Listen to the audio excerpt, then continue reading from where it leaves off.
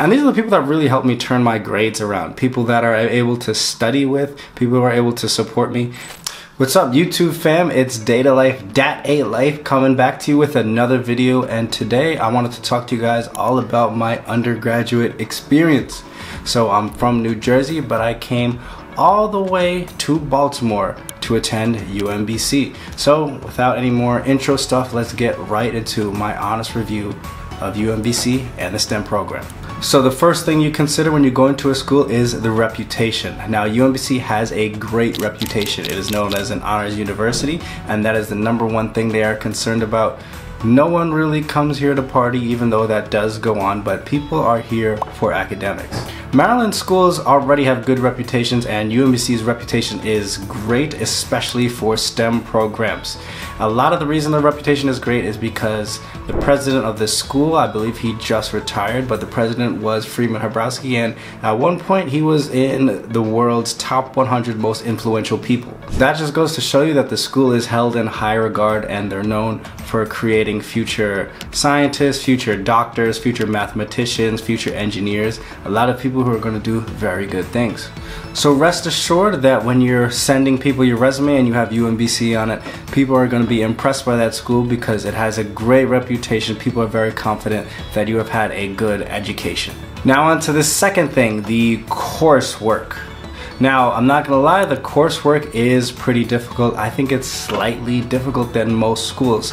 And the other thing, people are there for the academics, so the coursework is pretty rigorous. I'm pretty sure the average undergrad graduates in about 4.5 to 5 years. It took me 5 years. That was also because I switched my major 3 times.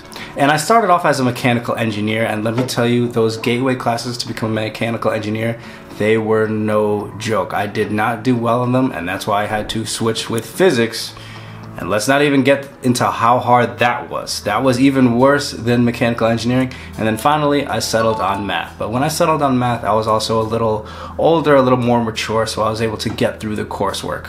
So the classes are very difficult, but remember that when you do get through it, and you will get through it if you just keep going, just remember that this school is very reputable and your degree will be very respected. Finishing the degree was hard, don't get me wrong, it was very, very stressful, but now that I have it, working is a lot easier, a lot less stressful, and I have a great career path ahead of me. Now onto the support that is provided.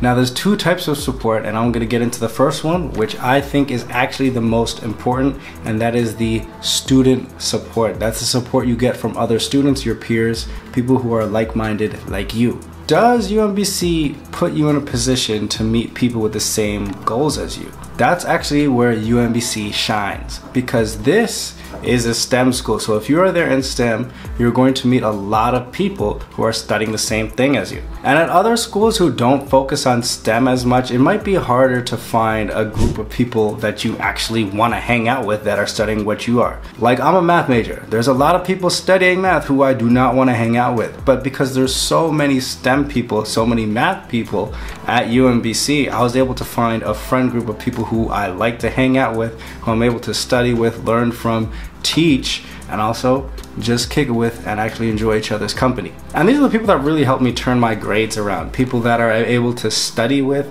people who are able to support me, and having that support group is really what got me through to the end of my program. There's so many people there that are going to be studying what you are that you're going to find a support system if you put yourself out there. In fact, they're probably going to find you. This is the most important thing you can do in college, find a support group, because these people that I hung with in college are still people that I see all the time, almost every day today.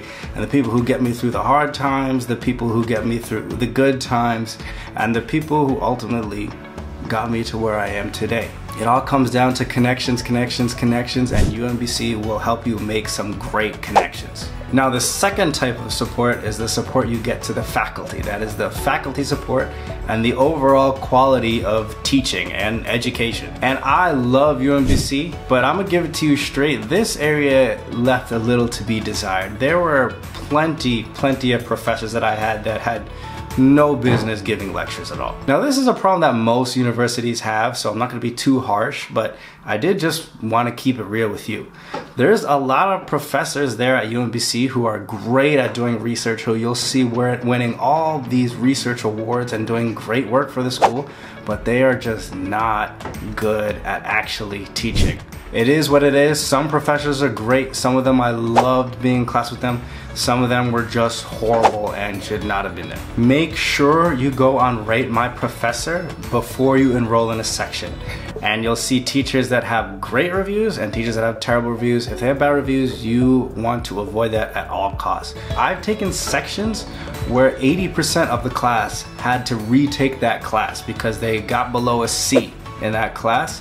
And I've also taken that exact class with a different professor where the grades were much, much better, and we actually absorbed the information that was being taught, all because of the quality of the professor. So you really want to be proactive when signing up for classes. Do it as soon as you can and make sure you get the best professors. This is something I learned on later in my college career, but be proactive. It's really gonna make a big difference. My GPA would be way higher if I had learned this earlier in my college career rather than later. So overall, this is a really good school. I loved going to UMBC. I made a lot of friends and it was very good academically. It really boosted my career. It gave me that start that I needed to. I was able to get a good internship, a good first job, and it really pushed me to where I am today. So I'm in depth. I'm so grateful I went to UMBC. It has some cons to it, does have some negatives. I wish those professors could be a little bit better at times, but overall it's a great school, and if you're thinking about going there, I would recommend going there. You're not gonna regret it. So that's it for this time. If you found something useful from this video, if you're thinking about going to UMBC, please leave a comment, like, subscribe. I'm gonna see y'all next time. Peace, deuces, see you later.